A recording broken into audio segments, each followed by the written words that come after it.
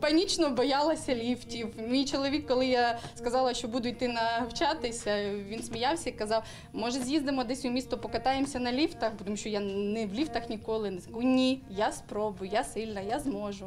Ну, змогла? Змогли, ви ж бачите, працюю. Дійсно українська жінка, яка змогла і переборола абсолютно все.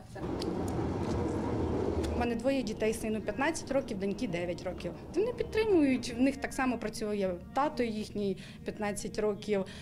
Їм складно, тому що вони менше мене бачать. В ніч я не можу залишати дітей, тому що 9-річна дитина ну, дуже сильно боїться, ви ж розумієте, і літає, і стріляє, і гупає, в нас тихо не буває.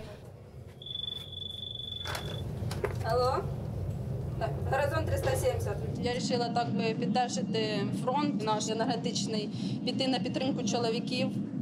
І, по-друге, мені завжди було дуже цікаво, як тут відбуваються всі процеси, підземні, шахтні. Чоловік сказав, якщо ти хочеш, йди, у тебе бажання є. І він каже, я бачу, у тебе очі горять, іди, працюй.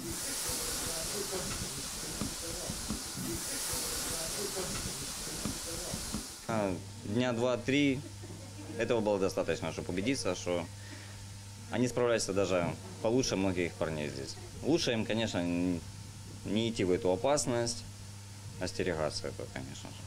Ну, в данном случае их помощь очень важна для нас. Помогают серьезно.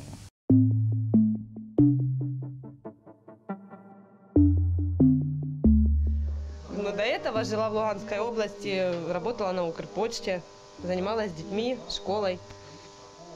Ну, после вторжения Российской Федерации переехали сначала в Черновицкую область, а потом переехали сюда, из-за того, что здесь работа на шахте. Нам нужна была работа, и мы соглашались уже на любую работу, потому что нужно кормить детей. Ну, в принципе, у меня давно было такое желание побывать в шахте. Ну вот, мечты сбываются. Уже целый год.